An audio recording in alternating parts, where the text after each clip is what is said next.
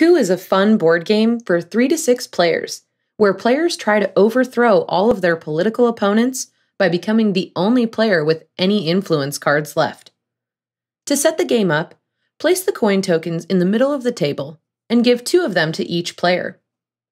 Then give each player a copy of the summary card. This lists the available actions, effects, and counteractions for each character in the game. Shuffle the influence cards and deal 2 to each player face down. The influence cards feature 5 characters. Each character can perform a unique action and/or counteraction. The Duke can take taxes and block foreign aid. The Assassin can take out another influence card.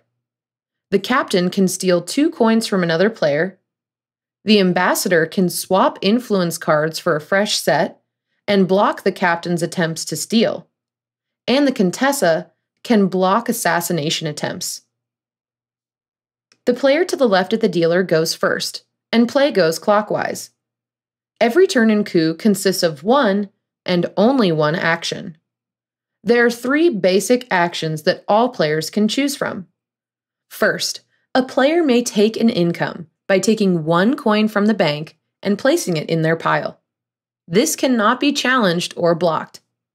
Second, a player may opt for foreign aid and attempt to take 2 coins from the bank. This cannot be challenged, but it can be blocked by the Duke. Third, a player may perform a coup by paying 7 coins to the bank, and this removes an opponent's influence card. This cannot be blocked or challenged. If a player starts their turn with 10 coins, they are required to take the coup action automatically. Players can choose to perform one of their special actions listed on their influence cards, but here's the catch. Since all of the influence cards are face down, players can lie about which ones they have and carry out actions on any influence card, even if they don't have that card. However, every action, except the coup and income actions, can be challenged. A player may challenge any action before it's carried out, and the player being challenged must prove they have the influence card that matches the action that they're attempting to perform.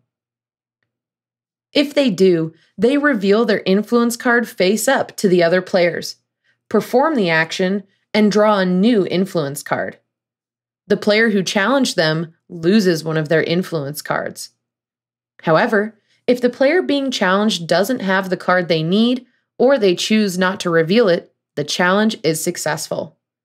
Their action is blocked and they lose one of their influence cards. Once a player has lost both of their influence cards, they are out of the game. The last player standing wins.